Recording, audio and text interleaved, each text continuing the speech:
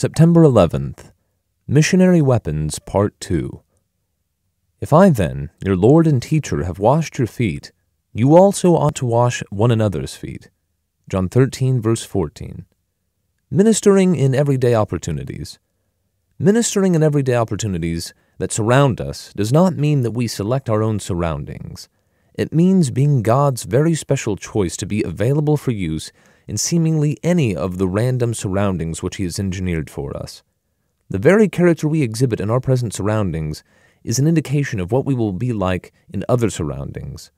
The things Jesus did were the most menial of everyday tasks, and this is an indication that it takes all of God's power in me to accomplish even the most common tasks in His way. Can I use a towel as He did? Towels, dishes, sandals, and all of the other ordinary things in our lives reveals what we are made of more quickly than anything else. It takes God Almighty Incarnate in us to do the most menial duty as it ought to be done. Jesus said, I have given you an example, that you should do as I have done to you. John 13, verse 15. Notice the kind of people that God brings around you, and you will be humiliated once you realize that this is actually His way of revealing to you the kind of person you have been to Him. Now, He says, we should exhibit to those around us exactly what He has exhibited to us.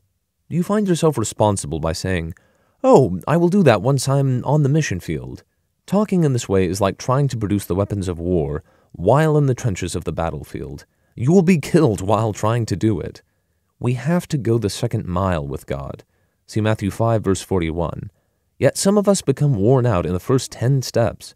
Then we say, well, I'll just wait until I get closer to the next big crisis in my life. But if we do not steadily minister in everyday opportunities, we will do nothing when the crisis comes.